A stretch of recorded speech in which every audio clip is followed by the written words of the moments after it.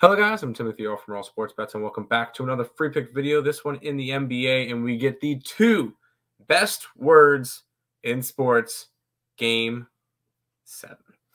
Celtics and the Sixers. Before we jump into this one, if you guys are new to the channel, make sure you guys leave a like, comment, subscribe, share.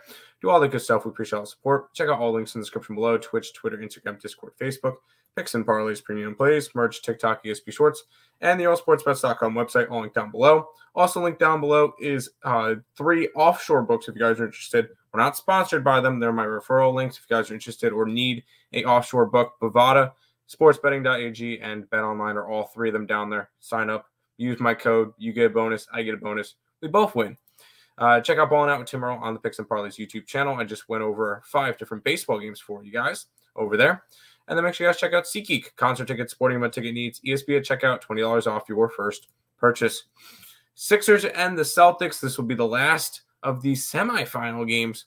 The winner of this gets to go to the Eastern Conference Finals and face off against the Heat in the best of 7. That should be fun. But we get the Sixers and the Celtics. The Celtics are 6.5-point favorites, 201 total, which is the lowest total that we've seen so far. It did open up at 203.5, and it's dropped to 201.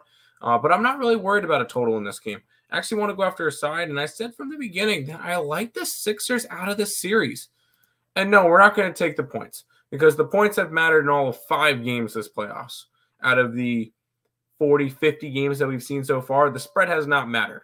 We're taking the we're taking the Sixers, and we'll take them big plus money, plus the 230 on them tomorrow to take care of business, win Game 7. We've seen the line already move from 7 to 6.5. So a little bit of line movement towards that one as well. When it comes to it, I think this one should be closer to a pick 'em. I don't think, obviously, we've seen the 7-game series, 6 games so far. They've been close. I'm thinking the Sixers in this one plus the 230. If this information was helpful to you guys at all, make sure you guys like, comment, subscribe, and share. And until next time, let's make some money. Let's cash some bets in the NBA. We're going to have some Sixers action plus the 230. Good luck, guys.